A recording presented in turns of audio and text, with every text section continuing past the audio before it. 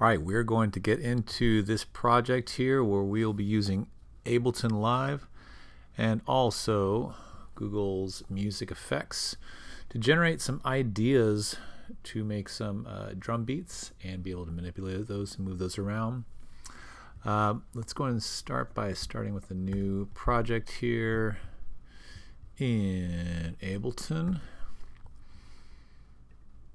And this is dealing with we know as generative AI, and we are here at AI Test Kitchen, Google's MusicFX, using text based prompt to create a drum beat. Start getting ideas, generating ideas for a drum beat with just some descriptors here. So I use the words house, drum beat, and BPM of 120.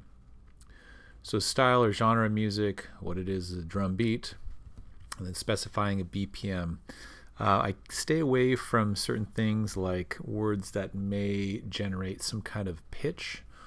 Like I tried chiptune and it actually used a pitch in there, or I used 808, it confused that and used it as a bass line. So I try to keep it real simple to genre, drum beat, and BPM. And then when I generated it,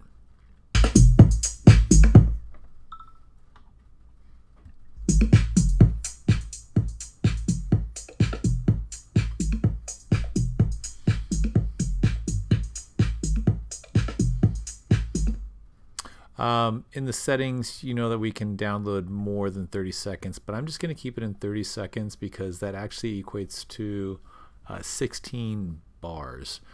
So once we get that figured out, and if you like that, so you could try other styles, other BPMs, and then we download it.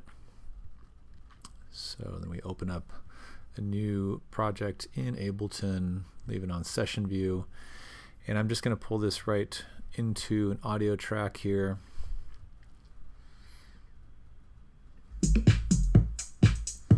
Open it up down here in clip view.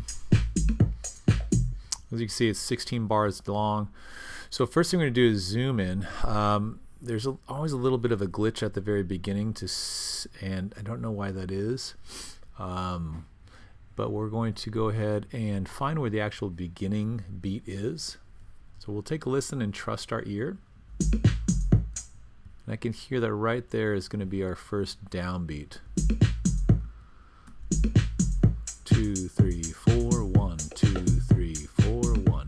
We can feel that out. It might take a little bit of practice to do that. So I know that this is it right here. Now it already has one of these warp markers on here. It's default to go to warp, but just make sure that it is selected for warp. It is a drum beat, so we'll leave the algorithm set to beats. Keep it real simple. So again, this is that warp marker. We're going to do a double click on that. We are then going to right click onto that. We're going to set bar 1 right there. And then we're also going to go to set warp from here. Okay. See, everything kind of moves over, the audio file moves over. Let's go and turn our metronome on. It continues to go back to 128, so we can of course change that because it is warped.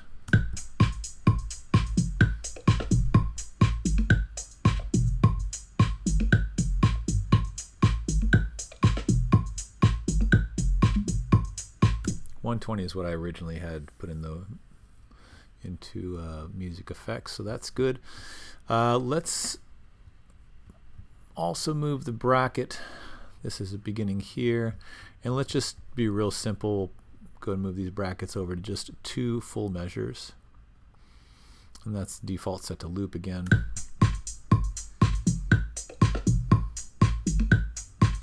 Turn our metronome off. We're good now. Now we're going to do, to be able to manipulate that and change the actual drum rack, is we're going to, in the clip view down here, we're going to right click. We're going to then convert drums to new MIDI track. So generate it. Here it is over here. I'll go and turn this track off so we can just hear this by itself. Now what you can hear is that it has picked up a couple extra snare drums. Not a problem. We'll need to get in there and kind of just know what our basic house beat sounds like, or looks like, I should say. I don't want that snare there, so you can go and delete that one. It's got an extra snare here too.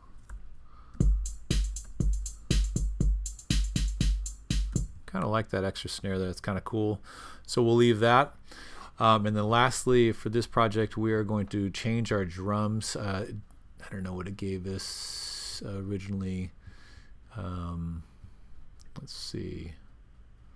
Looks like a 606 kit. The kick 606. I don't know why that is, but we're going for house. I don't know. Maybe I go for like more 90s style. So I go to 909 kit. I'll go to drums. Click on 909, and then drop that one onto our MIDI right at the top.